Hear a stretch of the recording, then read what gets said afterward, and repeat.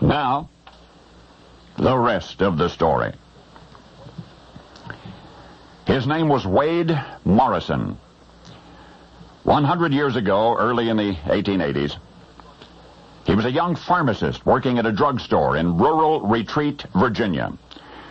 The drugstore was owned by a local physician, a rather stern old fellow, but a fair employer. And Wade was in love with his employer's daughter.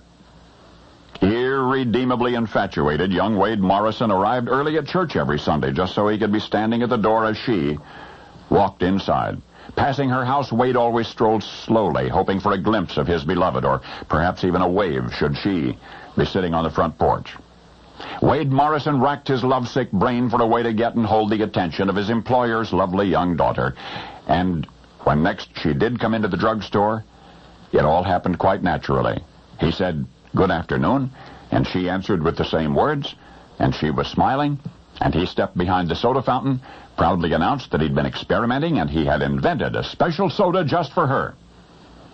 Artfully combining a variety of fruit flavors, he prepared the delightful concoction. She, blushing, said that she was flattered, and so Wade's one-way romance blossomed into a mutual one. He asked if he might call on her. Happily, she granted his request, and within weeks, their relationship intensified. He was about to propose when the whole world caved in on top of Wade Morrison. The girl's father, Wade's employer, came into the drugstore one morning, said he wanted to have a word with the young pharmacist. He said, "I'll get right to the point." He said, "I don't want you seeing my daughter anymore."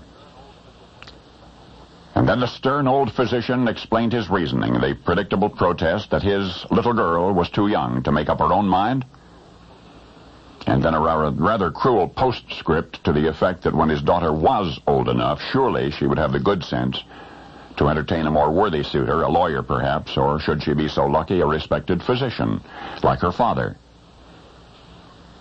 The next day, the unhappy young pharmacist was packed and gone from rural Retreat, gone west, never ever to return.